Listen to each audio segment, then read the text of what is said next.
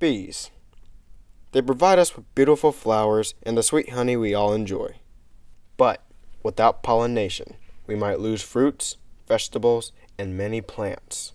Currently, there is a mysterious parasite that has taken over our bees. With the help of researcher and scientist John Hafernik, we will learn more about how and why bees can become zombies. This is a story about how a mild-mannered entomologist, after an unexpected event, became a hardened zombie hunter.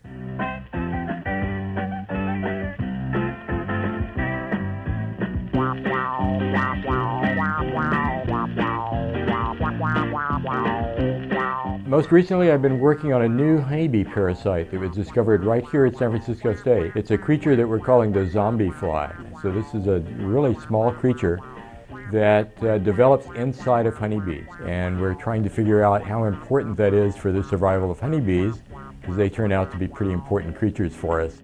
We discovered this parasite on the San Francisco State campus back in late 2008.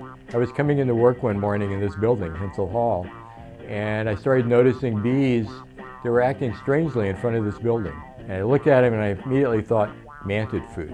I had praying mantids down in our entomology lab that we'd brought back from an entomology field trip.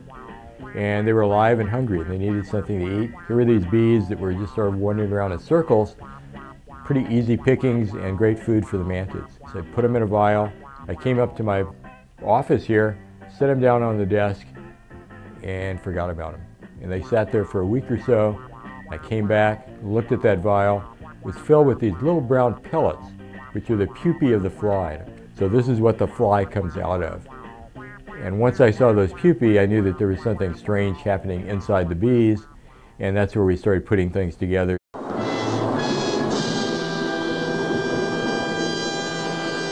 They're important to us because they're really a big portion of what pollinates our crops. So if you like fruits and vegetables, apples, oranges, almonds, things like that, then thank a bee for that. Potentially it could be something like an emerging disease in honeybees because they haven't really evolved with the parasite for very long. And we're concerned that that could cause a hive to fail and the social structure of that hive to break down. Extinction of the bees would be a terrible thing for us because it would alter not only our agricultural production and the kinds of foods that we could have from that, but also a lot of the natural world that we see around us as well. Because bees are not only pollinating crops, they're pollinating native plants. We're in a situation where it's a lot harder for beekeepers to keep their bees because they're losing so many of their hives that they have to put more time and attention into requeening and restarting their hives. Eventually that means it's going to cost more for us on the dinner table for the things that bees pollinated and for that sweet honey that we like as well. So we've started a new citizen science project that we call Zombie Watch. That we're asking citizens all around the country to be looking for bees that are acting strangely. And we've had citizen scientists now find honeybees in Vermont, Pennsylvania, Seattle, Washington. So we know it's much more broadly impacting honeybees than just in the San Francisco Bay Area.